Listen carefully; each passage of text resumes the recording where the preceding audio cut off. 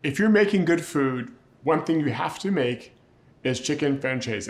This is the New York Times chicken francese recipe, and they say that tons of people love this. In fact, they say it's one of the most popular dishes. We're going to tell you which wines taste fantastic with this dish. As you know, here at Pairings, we're building a database for which wines are fantastic with the dishes you eat all the time. This time, we took on the chicken francese dish. Why chicken francese?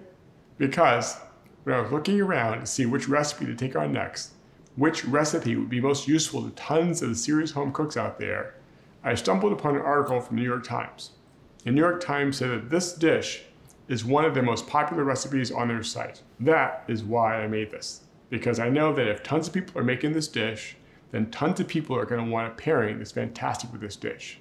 The dish is a chicken cutlet with a delicious lemon butter white wine sauce and topped with some lemon slices cooked in butter, served with pasta.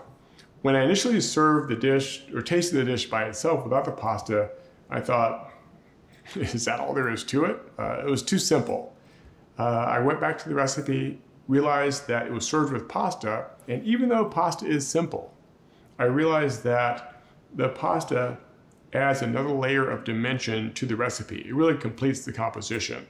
So if you're making this dish, do not forget the pasta, and also do not forget to apply the sauce from the dish liberally to all the elements of the dish, the chicken and the pasta itself.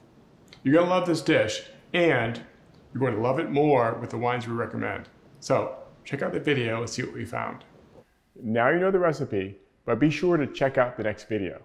That's where we go out to all the wine stores in the area, ask them which wines they would pair with the dish.